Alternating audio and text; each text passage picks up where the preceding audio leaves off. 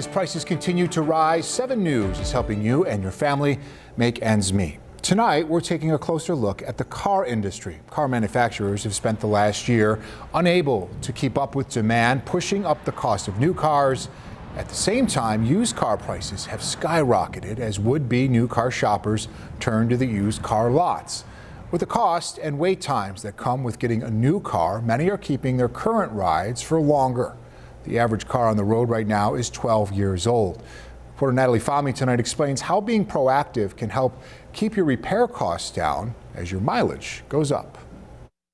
It was supposed to be just a couple months and then decided it wasn't worth getting another car. Krista Heffernan says she and her husband Kevin used to have 2 cars, but about a year and a half ago, they got rid of one. And Heffernan says with car prices surging, they decided a second car was not a necessity. It's actually been quite nice to not worry about gas for 2 cars, insurance for 2 cars, parking for 2 cars in the city. Heffernan tells me before getting rid of the second car, the cost of the repairs were becoming unbearable. They had said, maybe $500. And we were like, okay, that's not that bad. And it came back, ended up being $1,000. And we were like, all right, that's it. Rocky Kasulu from Kasulu's Automotive Services says many customers come into the shop and say they never expected to keep a car for so long. It's just the norm today that you can't get a new one, so we need to fix the old one. Kasulu says to save money, be proactive. He says if you hear or see something that may be wrong with your car, don't hesitate or wait to get it checked. Do your annual maintenance, look for things. If you hear something,